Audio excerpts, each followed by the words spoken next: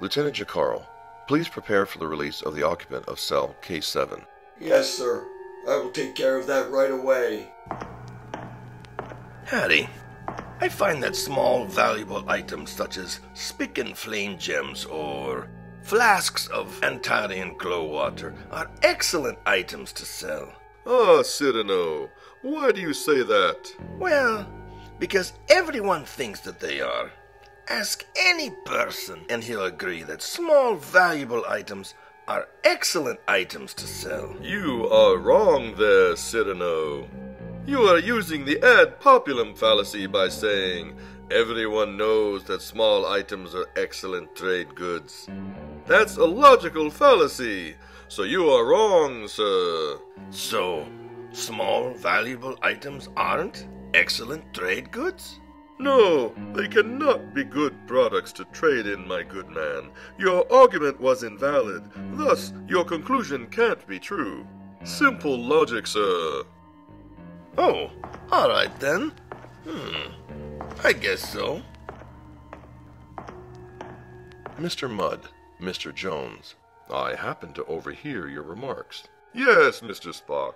The argument you are employing, Mr. Mudd, is not logical. In fact, it exhibits the fallacy of the argument from fallacy, also known as the bad reasons fallacy.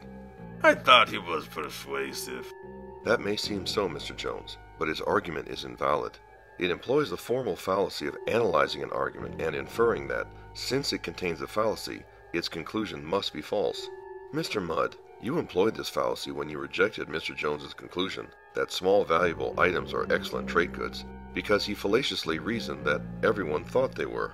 However, fallacious arguments can arrive at true conclusions, so even though he did not prove his conclusion, you did not disprove it either, especially since you gave no argument other than stating that his argument was incorrect.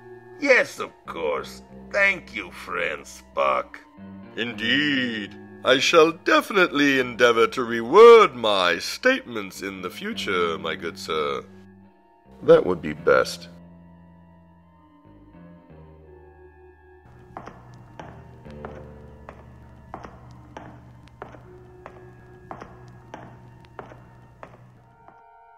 Even if an argument seems to make sense, it cannot be valid unless the form is valid, and that it does not exhibit one of the logical fallacies such as the argument from fallacy or the bad reasons fallacy.